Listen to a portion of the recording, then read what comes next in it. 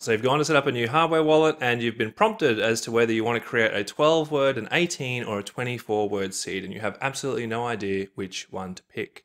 And I'm just going to have a real short look at why I think it's really, really worth picking the 24-word seed every single time. And if you haven't already done so, hit subscribe, and that way you can stay in the loop about content I make that helps you find your way in the crazy and often hostile environment that is cryptocurrency. So in a number of my videos where I've been looking at seed phrase backup or initializing hardware wallets and things like that, I've always suggested that people choose a 24-word seed over a 12. And a number of people have asked me through various mediums, does that mean that 12-word seeds are insecure?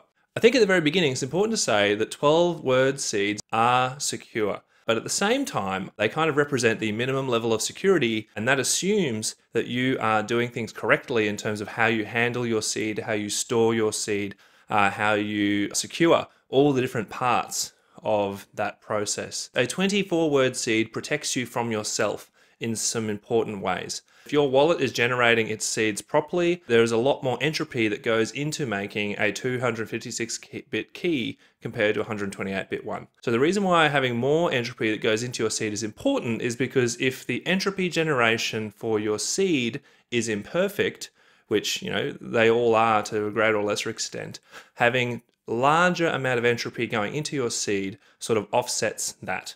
In the video I make that looks at creating a seed phrase using dice, one of the important things to understand there is even if your dice were hopelessly unfair, to the point that they were basically as bad as flipping a coin, if you had rolled it enough to generate 256 bits worth of entropy, you would actually still have ended up with over 100 actual real bits worth of entropy. The second reason why using a 24-word seed versus a 12-word seed can be important is that a lot of people are doing things like splitting up their seed into like 2 cards or 3 cards and things like that. But the reality is if you have a 12-word seed that you're splitting across 3 cards, meaning you're only leaving 4 off on each one, that is scarily close to what someone can brute force in a reasonable amount of time if they have even 1 card. And Ian Coleman's tool now has this feature built into it and actually gives you what are some optimistic estimates in terms of how long it takes to brute force something.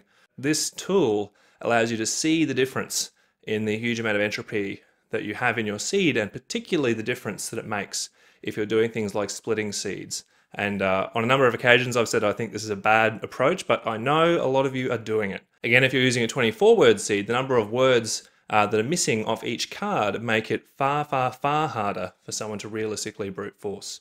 The other thing is that if you're someone who's scrambling up your seed words, because again I know people are doing this because people have asked me for help when they've forgotten how they've scrambled it. If you have a 12-word seed, it's actually possible to unscramble your seed. So for example, if you have a 24-word seed, even if I were to give you all 24 words but in a random order, you actually wouldn't be able to brute force that seed.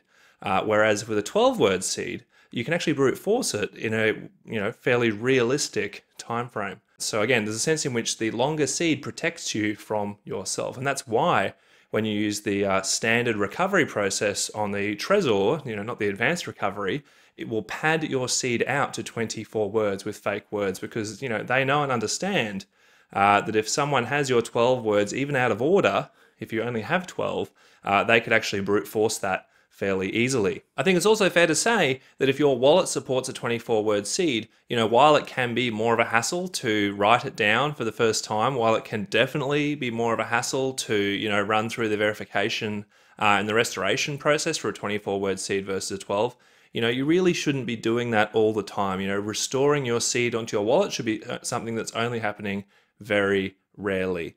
So it's definitely worth it just to take that bit of extra time to use the maximum amount of security that your wallet can do. Once the seed is in there, it doesn't matter whether your seed is 12 words, 18 words, or 24 words long, it all works the same. So there you go. So I think the practical thing to understand is the difference between a 12-word and a 24-word seed when it comes to security is less about, the maths behind what secures things and more about the kinds of ways that people, all of us, tend to sometimes make mistakes, tend to make assumptions, and tend to do things that perhaps aren't ideal in terms of our security practices. And again, the key thing is that when you're using a full-length 24-word seed, you just have a much larger buffer of entropy there to keep you safe if you're doing things like splitting your seed. If someone gets their hands on some of it but not all of it, gives you more protection if perhaps the source of entropy for your seed perhaps wasn't as good as what you thought. Fortunately, the vast majority of hardware wallets in the market all support 24-word seeds, even though some of them